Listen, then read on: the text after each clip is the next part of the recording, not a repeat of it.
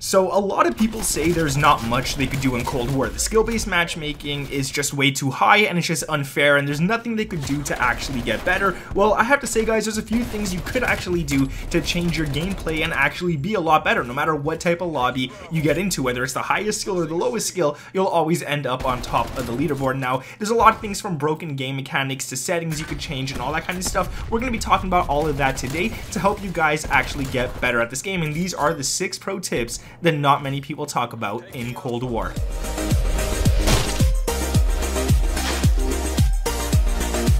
What is up guys, my name is Nick and welcome back to another Black Ops Cold War video, man. Like I said, today we're going to be talking about tips that not many people talk about. A lot of people show you how to aim properly, a lot of people show you different stuff, but we're going to actually talk about some things to actually go into your mindset of when you're playing to make you a better player, and some other tips as well. Now there's 1 or 2 tips in this video that I've already given you guys, but I want to drill this stuff in your head, man. I want you guys to know every single time when you open your game up that this is what you should be doing. You'll be a much better player and it'll be a lot easier. Now guys, if we could go for 1,013 likes on this video, that would be absolutely amazing. I don't know why that number, it just looks like a nice number. And you guys can subscribe to the channel with those notifications turned on. Whether this is your first video watching or you guys been to the channel before, might as well do it. I'm close to 700k, make me happy, man. Let's just get it. We're gonna get it, man. We're gonna get that 700k. So let's get into the actual tips now. Now at number 6, we're gonna go from 6 to 1 in this video. At tip number 6, we're gonna talk sensitivity. This is something that I think is super important. This is something I talk about a lot.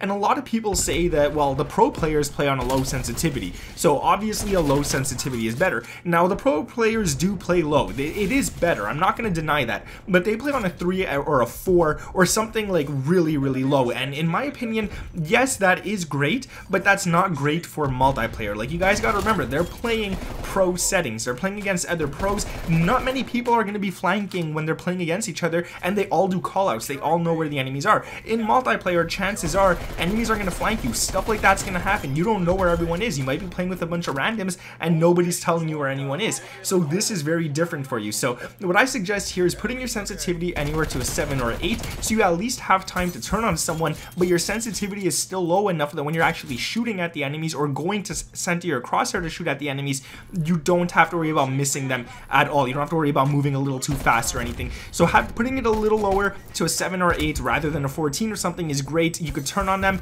you don't have to worry about anything like that, and you could still aim nicely. Now let's go down to number 5, and number 5 is using the broken game mechanics, like the camera angles and all that kind of stuff, the head glitches, everything to your advantage. Now if you're in a building, let's say for example, and you crouch at a window looking outside. Now if you're on the 2nd floor, this is even better. If you're on the 2nd floor of a building and you're crouching and aiming your gun outside the window, the enemy is only going to see your forehead pretty much. They're not going to see much of your body, and this is easier for you, and you're going to see most of their body, if not the whole entire body. So this allows you to actually shoot the whole entire enemy. You have a much bigger target to hit. While he's trying to shoot you, he could only see your forehead, so he has such a tiny target to hit. He's going to be missing his bullets. You don't have to worry about anything like that, and his vertical kick on his weapon is probably going to make him miss some shots. So this is going to be a lot easier for you to actually go and get the kills. Now there's a few other broken camera angles and stuff like that we could talk about, and one of them is standing at the bottom of a staircase. Now normally standing at the bottom is the worst spot you want to be in, but for some reason, if you're standing at the bottom of the staircase in this game, it's better than standing at the top of the staircase. Now the top of the staircase does have some advantages, like they could shoot your head easier than you could shoot theirs, meaning they do more damage and they could kill you faster. But one thing I noticed, when you're standing at the bottom of the staircase, you could see their whole entire body from the waist up. Now if they're standing a little further back in the staircase, but they're still on top, they're not going to see much of your body, if any at all. Well, you could still see them. That's how broken the camera angles are. So sometimes being at the bottom staircase is better than being at the top. Now another one is when you're turning around corners and stuff like that, you want to make sure you always jump before you turn the corner. You want to pre-aim your gun as well. You want to be aiming down sights and jumping and looking where you think enemies are going to be. Now if there is an enemy that's sitting there pre-aiming that area waiting for someone to come around the corner, this is where it's more in his favor. the camera angles in this game, the latency, the lag, everything that happens in this game gives him the advantage at that point. He's going to see your body before you could see him. At least a millisecond all the way up to a full entire second, he has that advantage on you. And in a game where you die in just milliseconds, he's probably going to kill you before you could. But if you jump around the corner, you slide around the corner, you do something, and you pre-aim where you think he's going to be, this is better in your favor. Because not only are you making yourself a harder target to hit, you're actually pre-aiming and you're actually going to get this guy 9 out of 10 times because he's not going to know what's coming and you're already aiming at him. So this is really good. That's something you want to do. Now going down to number 4 is centering your crosshairs. This is something that's really important as well, and it's like Modern Warfare. In this game you have your crosshairs, those 4 little lines in the middle of your screen. When you're running, you see them. There's also a dot in the center of those, so even when you're sprinting, that little dot is there. Even if the lines disappear, that little dot is always there, and this dot should be used as a guide. You should always point it where you think the enemies might be, whether it's windows, doorways, corners, head glitches, wherever you think enemies are going to be. Always have that dot pointed there, just in case there is an enemy there, or an enemy pops up out of nowhere and he comes around the corner while your dot is pointed there. All you have to do is aim down sights. You don't have to worry about fixing your aim, you don't have to worry about anything, and I highly suggest shooting before you aim down sights, so maybe one shot, a hipfire shot I should say, could end up hitting him and it just works out in your favor. You should be able to get him. He's gonna have to adjust his aim, he's gonna have to try to aim at you perfectly while you're already aiming directly at the dude. So this is great for you. Now let's move on to tip number 3. And tip number 3, what the heck was that? Something just fell. Tip number 3 is know when to camp and know when to rush. Now it might sound bad, I'm telling you guys to camp. A lot of people hate campers, but it works in your favor sometimes. So you gotta know, if there's a bunch of enemies coming towards you on one side of the map, the worst thing to do is just sprint out towards them. You're making yourself a very easy target to hit. They're all going to shoot you at the same time. This is where you want to camp back. You want to maybe sit in a corner, maybe sit in a head glitch. Let them come to you one by one and you could easily pick them off. Now another time is when you want to rush. If your whole entire team is ahead of you and you got maybe another teammate behind you and stuff, you know there's no real enemies around you at this point. This is when you could rush to the other side of the map, hopefully pick off a few people and all that kind of stuff. Now I won't suggest camping the whole entire game. You're not going to have good gameplay doing that, but sometimes it is really worth it, and I do camp a lot. I do, and when you camp, I don't mean just sit in one corner and let them come over and over again. Sit in one building, move around in that building, kill 2 people, move to another part of that building. They're gonna come back, and don't worry, they're angry, they want to kill you, and they won't expect you to be at the opposite corner, and then you could kill them again and stuff, and then get the heck out of there.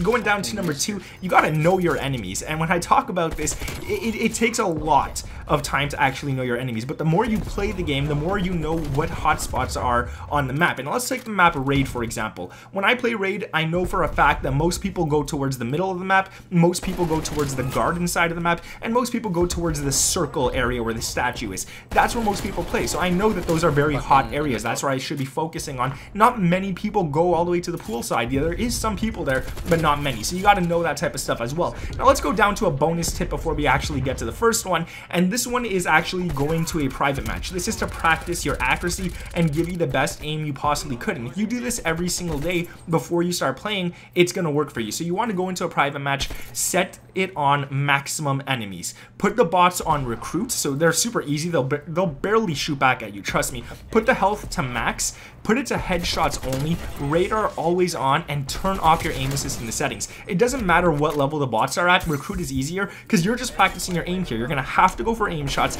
you're not gonna have aim assist to help you, and it's gonna actually make you much better at the game. It's gonna be much easier for you once you go back into multiplayer, play against real people, and make sure you turn your aim assist back on. It's gonna be real easy. I've had a few times where I forgot to turn aim assist back on and I thought I was really garbage at the game, but yeah, just turn it back on, man. At number 1, we're gonna talk about something that has to do with your like psychological mode, I guess, man. When you're playing the game and somebody kills you, and then somebody kills you again and again and again, do not get angry, don't get frustrated, don't try to seek revenge, don't try to go after them and stuff like that. It happens, man. Some people go on death streaks. Man, you guys probably watched my video the other day. I died 10 times in a row. I didn't get angry, like I laughed it off and stuff. That's what you have to do. You can't get angry, because once you get angry, 1, you're not thinking straight, so you're running out there like a headless chicken.